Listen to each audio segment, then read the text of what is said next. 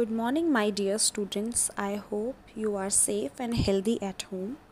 Today, we are going to learn about the different parts of the desktop. First, we need to understand what do you mean by operating system. It is a system that carries out all the tasks of a computer system. Without an operating system, a computer cannot work. Now, we need to understand the meaning of booting. Booting is the process of powering on a computer and getting into the operating system. Once the booting process is completed, you see a screen with many small pictures. This screen is called desktop, and the small pictures on the desktop are called icons. Now, as you can see, this is a long bar at the bottom of the desktop. It is called the taskbar. It contains start button, system tray, quick launch bar, and show desktop button. System tray displays the current time and date, volume of the speaker. Quick launch bar opens an application quickly. Start button do the following tasks like shut down the computer, open a program.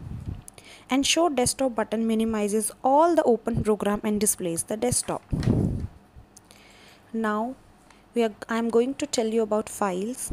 Any work that you do on the computer is stored in a file. There are different kinds of files: text file, audio file, video file, program file. The first time you save a file, you need to give it a name. Folder. A folder is like a bag that stores different types of files. The desktop remains organized if we keep files of the same type in one folder. Now, the information inside a computer is stored in different sections of the memory called drives. You can see all the drives of a computer if you click on the icon computer.